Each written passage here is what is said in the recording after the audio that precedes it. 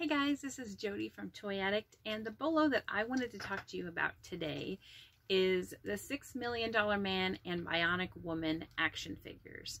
These were made by Kenner in the 70s. This guy I just bought at a doll show. I paid $25 for him and I just listed him for $100. He has some attributes that are add to his price. Of course, he's got his whole outfit on here, including his shoes. A good attribute that he has is his arm skin.